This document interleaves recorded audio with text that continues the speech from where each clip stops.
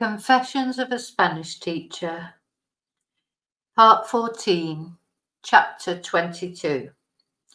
Nightmare Summer School, Pesadilla de la Escuela de Verano. Things carried on. The school was busy enough and I was managing to pay the receptionist, the rent, electricity, etc. However, summer was approaching, and it was the first summer I was having to do this alone. I was panicking as I knew that Spanish classes get very quiet in the summer due to the intense heat, and that many of my students went back to their country for the summer or had family out here to stay. Unfortunately, my expenses did not reduce in the summer, so somehow I had to think of a way to keep the cash flow consistent through this difficult period. I came up with the idea of a summer school for children aged 5 to 16 to learn both Spanish and practice their English reading and writing. Many British children that are brought up here in Spain, my own son included, know how to speak English, but they struggle to read it or spell it, as they are in the Spanish state system and they read and spell phonetically in the Spanish way. So I printed up some leaflets, set a price and a limit of 20 students divided into 2 classes, and I took on a couple of temporary teachers to help me out. The places filled almost immediately, and we were ready to go for July and half of August. What could go wrong? The first thing I want to say is that I have to give a massive round of applause for any teacher in any normal school that has to deal with large class sizes and difficult children. Actually, much more difficult than the children are the parents. I came to realize that many parents look on any kind of school as a glorified babysitter. Many of the parents of my students parked their kids and went off to spend the day in the pub. They were no help whatsoever, and in fact more of a hindrance in supporting any behavioural issue their kids might have. I learned that saying that they have a few learning difficulties could also be translated to, they are in fact a sociopath one step from Borstal. Also, I found that despite repeatedly asking the parents to send in only healthy snacks and drinks, often it would just be a bar of chocolate and a can of Coke or a packet of crisps, as if they weren't hyperactive enough. Some were even sent in with money to pop and get something from the bar downstairs. Half a lager and a packet of pork scratchings. And who was supposed to accompany them there when all the teachers were occupied with class? Or were we supposed to let them go to the bar alone and just hope they weren't abducted? We were either too strict or we were not strict enough. Why didn't I let them out to play? We didn't let them out to play enough, or we shouldn't let them out to play in the heat. They did too much writing or they did too many activities. We just couldn't win. But if all that wasn't difficult enough, it wasn't quite as scary as the day that one of my teachers decided to do glass painting with the students in the afternoon, the afternoons were always taken up with more fun activities. The heat was building, so the mornings were reserved for more formal classes, afternoons for fun and games. One of the students, named James, was 9 years old. Again, not his real name. He was a nice lad, but he had some health problems and learning difficulties, and as a result of this, behavioural problems. His mother had warned us, but in fact he had actually fitted in well, and he was one of our favourites, as he was in fact very endearing and very sweet. All the students, especially like the Spanish teacher Carolina, she had such a lovely way with children. That fateful day, she had decided to do some glass painting with the children. They had all brought in a glass jar or a bottle, and she was showing them how to blow paint from a straw to make patterns. When I look back on it now, I can see it was a recipe for disaster. But I pleaded innocence, as in fact I was in another classroom teaching adults, and I didn't actually know what was happening until the receptionist burst into my classroom in a panic to ask what she should do. Apparently, James had sucked in the paint instead of blowing it out, and then he had immediately started to convulse, his eyes rolling back in his head. That is how I found him on the sofa in reception, twitching, foaming at the mouth, his very slender little body convulsing, his heartbeat terrifyingly erratic, and only the whites of his eyes to be seen. A very, very scary scenario. We needed medical help, and soon. Part 2, Chapter 23. Absolute panic ensued, but we quickly established that the paint was non-toxic, so we had no idea why this might have happened. I rang 112, the equivalent of 999, and requested an ambulance immediately. I have often said, and I truly believe, that the Spanish health system is fantastic, and I feel lucky to be living here with the marvellous facilities we have. However, one thing I've learned is it's not a good idea to get ill in July or August, as the huge influx of tourists in this area stretches these facilities to breaking point. I was told that there were no ambulances immediately available, but when I explained the situation, they said they would try their best. So we tried without success to contact James's mother, who had her phone switched off. James was still fitting and unconscious on the sofa, and I was really convinced that he would die before the ambulance got there. Finally, after what seemed hours, but actually was only about 20 minutes, a guy came rushing in and said he was there to take James to hospital. There were a few issues with this. One, the guy was only a driver, not a paramedic, and in fact he was not trained in any way. He had just been called in to help in the busy holiday period. Two, he was alone, so we had to get James down the stairs on a stretcher between us. Three, the fantastic local hospital we now have had not yet been built, and the nearest hospital was in fact 30 miles away. When I saw the antiquated ambulance that awaited us, I realised it would probably take more like 45 minutes to get to the hospital. As he had no helper with him and we had not been able to contact James's mum, I had to accompany James so he was not alone in the back. We got him down the stairs on a stretcher and onto the back, and I climbed in also. We set off. It was hot and stifling. There was no aircon in the very old ambulance, and James was still twitching. He was unconscious and very pale. As we drove to the hospital, we seemed to go over every bump on the road. Suddenly, about halfway there, James had a very violent convulsion. His eyes rolled back in his head and suddenly went limp, and it didn't look as if he was breathing.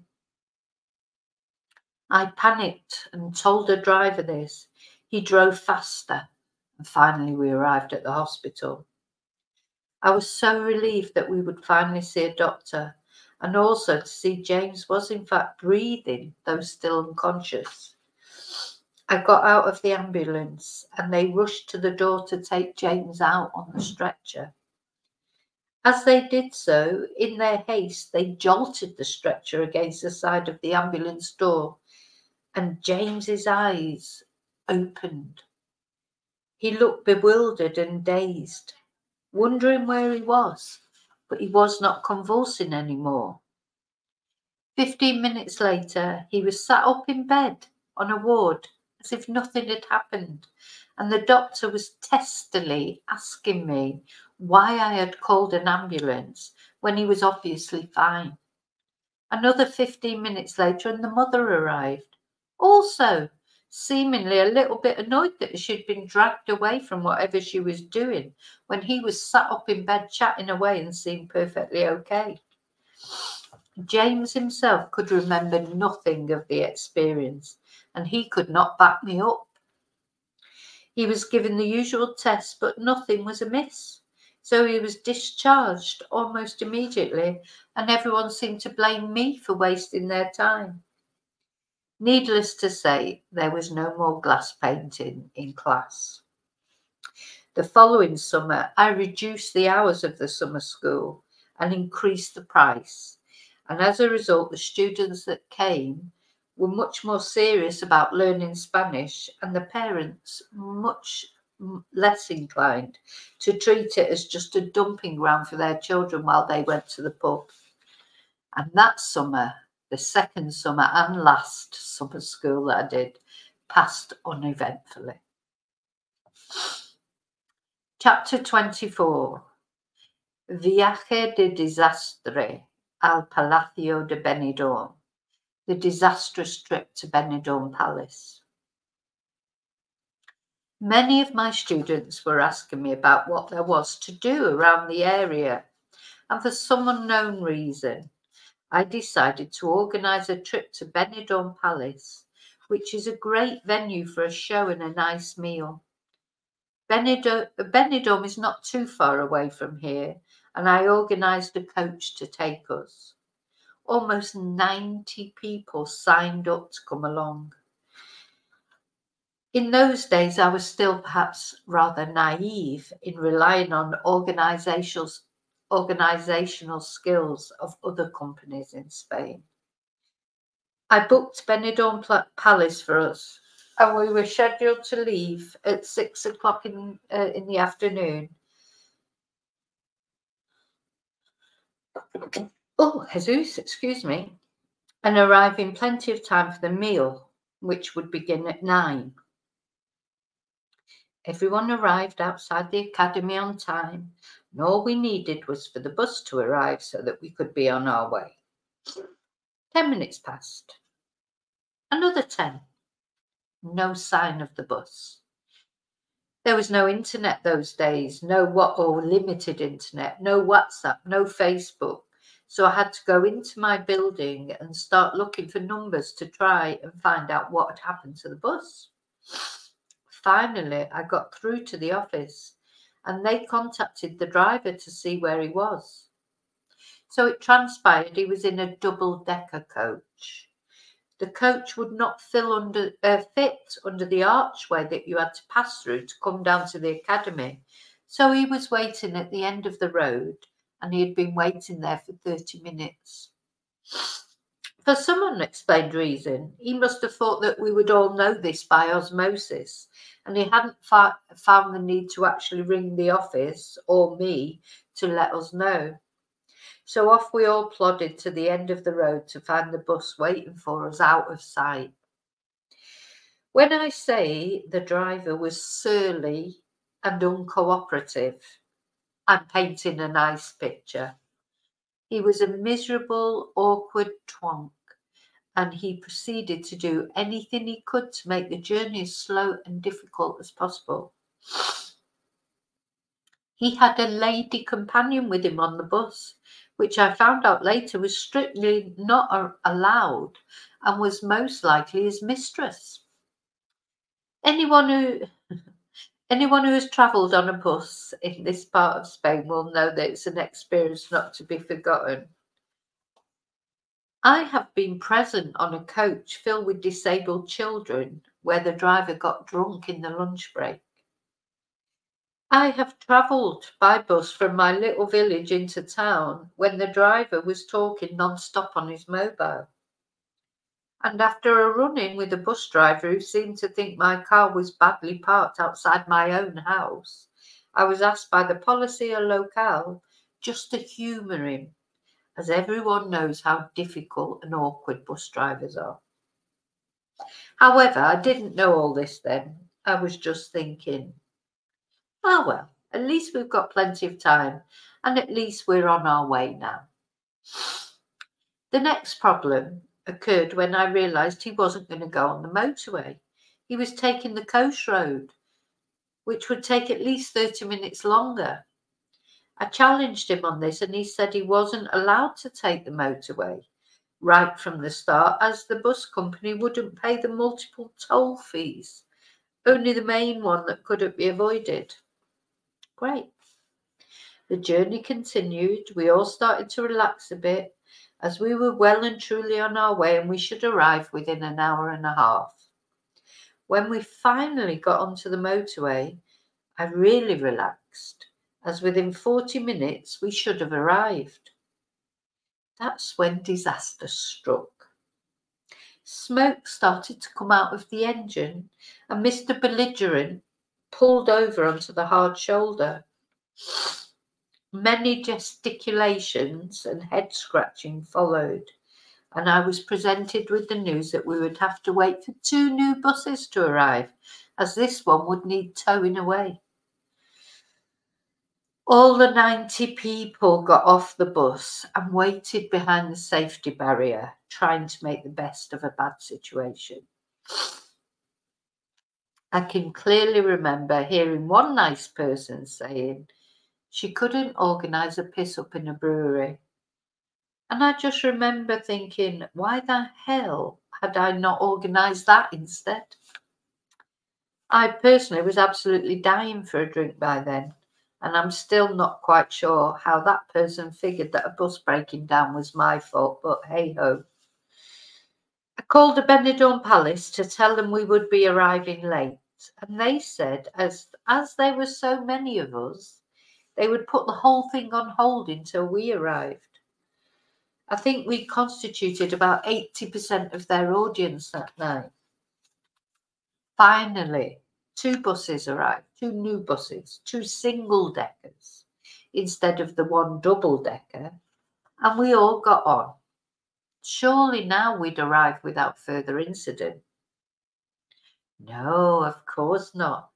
Everything comes in threes, as I realised when suddenly I saw that we were passing the skyscrapers of Benidorm on the right-hand side. The driver had missed the turn-off, and the bus behind had followed him. We had to come off at the next exit, which I think was Calpe, and come back to Benidorm along the coast road another hour and a half. Another half an hour at least.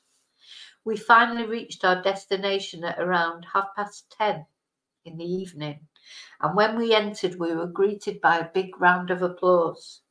The audience that was already there was ecstatic that at last their evening could begin. I think the rest of the evening went well enough. Nice meal, good entertainment, as is the norm at Benidorm Palace. But to be honest, for me, it was all a blur, and I was so stressed. I could not relax and enjoy it. At the end of the night, I was dismayed to see that the original bus driver had returned to take us home, Mr. Belligerent, and I had to be talked into getting on the bus again by his lady friend. This time the journey went without incident, and we finally arrived home in the early hours of the morning, exhausted and relieved to be home safely. The following week, I went to the bus company and put in a formal complaint. It transpired that Mr. Belligerent should have been able to repair the problem on the motorway easily. It was a small thing. They did not understand why he had called for replacement buses. I gathered his lady friend might have been the reason for this. This way he had an evening with just the 2 of them. However, he was in fact not allowed to take unauthorised people on his bus, so she should not have been there in the first place. He was suspended for 3 months. Apparently they wanted to sack him, but he was on a permanent contract and therefore they could not. And as compensation for my nightmare experience, I was offered free transport to a place of my choosing for me and anyone else who was brave enough to go on another trip. This time I chose a meal and flamenco dancing in Torrevieja, which is much closer to home. We had a great time, but it was the last trip I organised. I just could not face it again.